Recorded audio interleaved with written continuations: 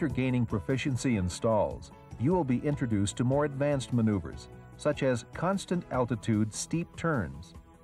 This maneuver consists of a constant altitude 360-degree turn with a bank angle of 40 to 50 degrees. The Practical Test Standard, PTS, requires that you be able to turn in both directions. Steep turns help you develop coordination of pitch and bank while maintaining altitude at a constant power setting. They also develop smoothness, orientation, and division of attention. Before you enter the maneuver, make sure there is no conflicting traffic in the area. To maintain orientation, select a reference point parallel to your flight path. Section lines, roads, or a prominent landmark on the horizon are all good reference points that help you determine the starting and ending points of the maneuver.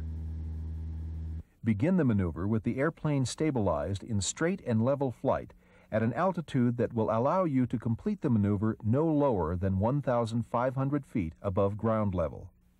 Your airspeed should be at the manufacturer's recommended speed, or, if none is given, at or below maneuvering speed. Roll into a 45-degree bank turn with coordinated aileron and rudder pressure. This bank should be smoothly established at a moderate rate without rushing. As the bank steepens, you will need to increase back pressure and add power to maintain level flight. If you do not maintain the proper pitch attitude, the aircraft may enter a steep descending spiral. The natural reaction in this case is to increase control wheel back pressure, which only tightens the descending spiral and increases the possibility of an accelerated stall. If you're losing altitude and the pitch attitude is low, decrease the angle of bank slightly, then bring the pitch attitude back up to level flight and return to the desired bank angle.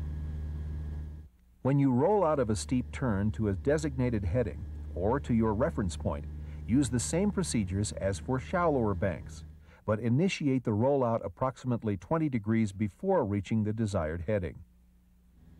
As the bank decreases, reduce back pressure to maintain altitude and adjust the power to return to cruise. If you use trim during the turn, the last step is to relieve control pressures by retrimming the airplane. As you gain proficiency in steep turns, you may learn to continue from one turn to another without hesitation between the two. The back pressure held in the first turn is reduced during the rollout, then reapplied as the angle of bank increases in the turn to the opposite direction. During this maneuver, you will most likely experience an overbanking tendency. This is due to the wing on the outside of the turn traveling a greater distance than the inside wing. Since it is traveling farther, it has a faster airflow. As more air passes over an airfoil, more lift is produced. This increase in lift on the outside wing causes the airplane to roll beyond the desired bank angle. To counter this tendency, you must apply slight aileron pressure opposite the direction of turn. In addition, because the tail of the aircraft is located aft of the center of gravity of the airplane, it does not track in the same arc. To streamline the fuselage, you need to apply rudder pressure.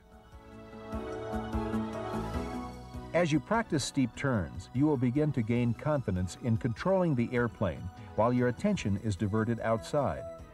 Developing this important skill helps you progress easily into the more advanced ground reference maneuvers.